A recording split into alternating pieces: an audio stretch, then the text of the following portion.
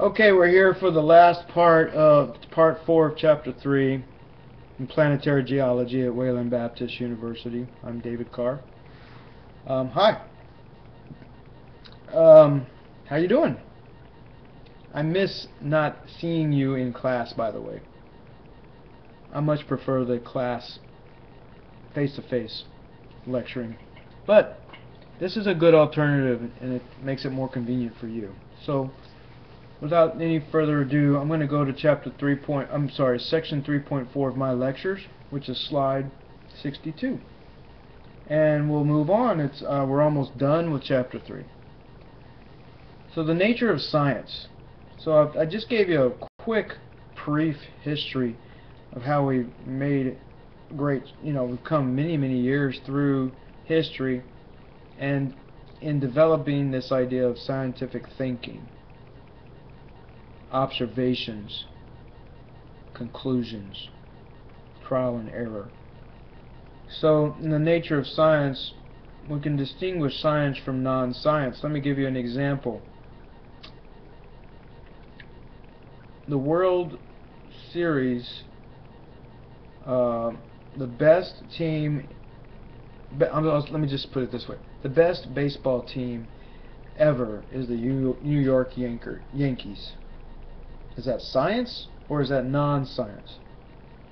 That's non-science. There's no way I can prove that. Well, maybe I could if I establish parameters. What do I mean by the best team ever? So I establish, well, that means the greatest wins, the most wins, or the ones that won the World Series most over a certain period of time. Then I could make it science. But another one would be like, the house burnt down because Tim was sad. Yeah, that's non-science. Alright. So, science would be, my dog died because it had a heart attack. Now that's science. I'm sorry for saying something bad. Sad. I just lost my dog, so just brought that up. Alright. So, science versus non-science. So, the authors want you to understand that there's a big fine line between it sometimes.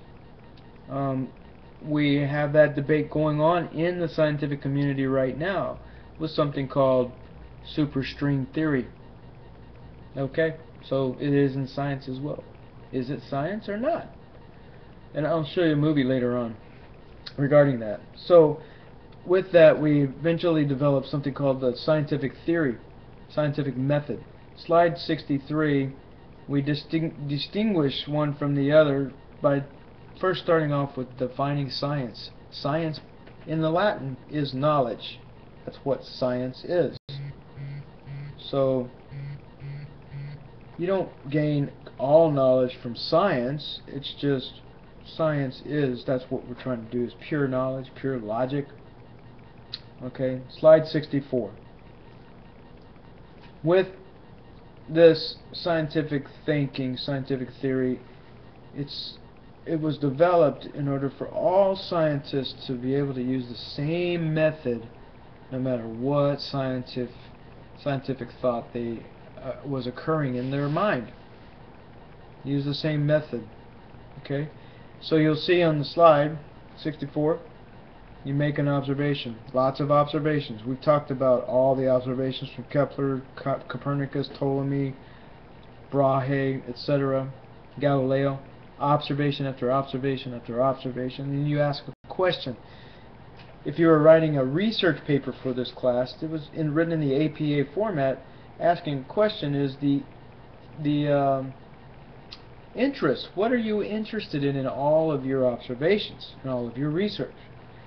And then from that you suggest a hypothesis, which in your paper would be you develop a thesis. That would be your hypothesis. The sun is not the center of the universe. Mars is. You know, whatever your thesis is. Okay? It's got to be a science-based thesis. Okay? And then you make a prediction, which means you develop your proof. Well, I can prove that Mars is the center of the universe by just observing Mars as all objects orbit it. Okay? We'll have to prove that. Alright, well then from there you perform test after test after test, and you either are successful or not. And if you're not successful, you go back up and you refine your prediction. Well, maybe Mars is not the center of the universe. Maybe you have to go all the way back up to the hypothesis if you're not doing very well at your testing. Change your hypothesis. But you don't change your research. You've already done enough research. You have your interest. So Mars may not be the center of the universe. Maybe it's orbiting the sun. Okay. So, slide 65. But science, it rarely proceeds in this way, in an ideal way. Not really. So we start by looking around. We make a guess. We have a hunch. That's how science starts. We have a hunch. We have an interest. Look at all these people that really have some weird interests. They're scientists. So, biologists are weirdest people on the earth, I think. God bless them, because we need them. So, in slide 66, we have a hallmark of science as a result of the scientific thought process. We use modern science observing phenomena. With our eyes, we observe it. We have to collect data, and we got to be able to see it to believe it. So the supernatural is removed from science. We do not form any hypotheses on the supernatural. Does that mean the supernatural does not exist? No! Science does not explain everything. Science doesn't talk about finance. Science doesn't talk about repairing my car that I just had to put in the shop. No. Science is just a method. Scientific theory is just a method of developing tests, using natural phenomena, observing it, and that's it. It's simple. It's not trying to push out anything except for one thing, and that's why I talked about Galileo. It is making sure that you push religion out. Religion gets in the way. God doesn't get in the way. Again, scientists never meant to push God out. Divine intervention. Divine intervention is really what they meant. Religion. Yes, they do want to push that out, but since God created science, it's hard to push God out, and they realize that. Now there are scientists that push God out. I mean, literally, they do not believe in the existence of God because they cannot observe God, the supernatural, so they do not consider it as real. That's to their detriment. But the fact is, they're looking for God. Scientists are searching for knowledge, for pure knowledge, the ultimate knowledge. And now we're working on a theory called the theory of everything.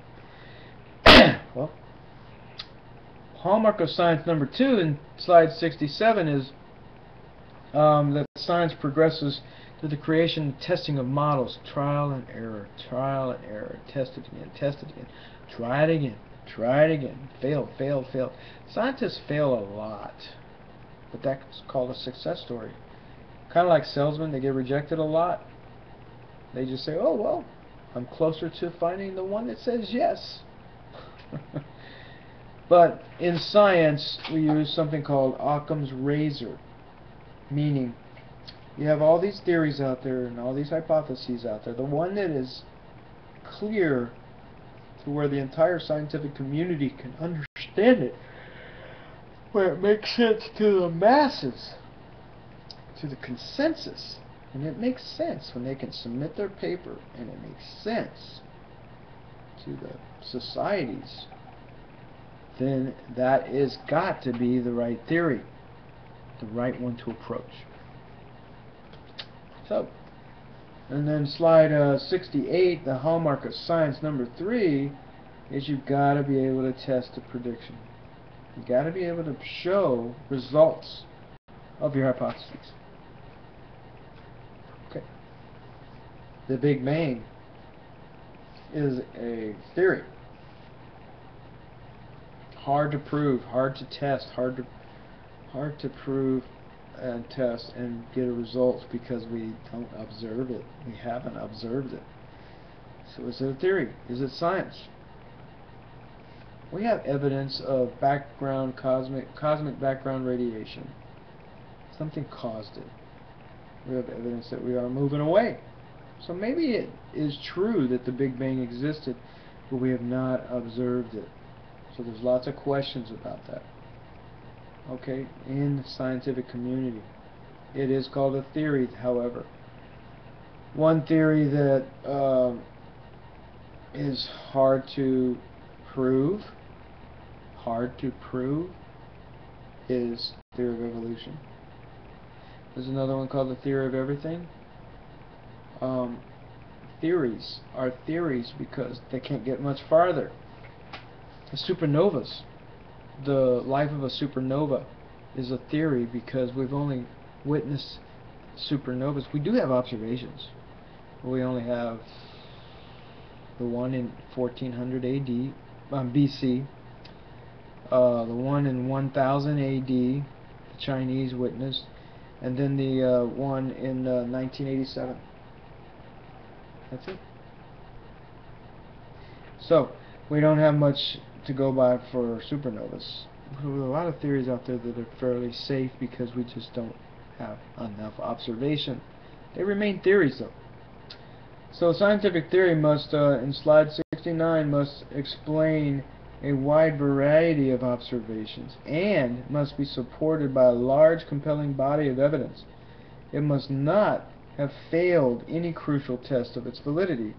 So Darwin's theory in slide 70, does Darwin's theory stand up to the test of scientific theory? But I'm going to tell you right now that Darwin's theory to the consensus shows that in C, the scientific community says, after more than 100 years of putting Darwin's theory to the test, the theory stands stronger than ever, having successfully met every scientific challenge to its validity.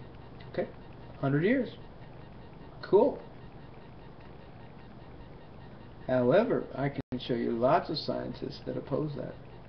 And I'll give you one right immediately. His name is Dr. Carl Baugh, B-A-U-G-H, Creation Science Institute.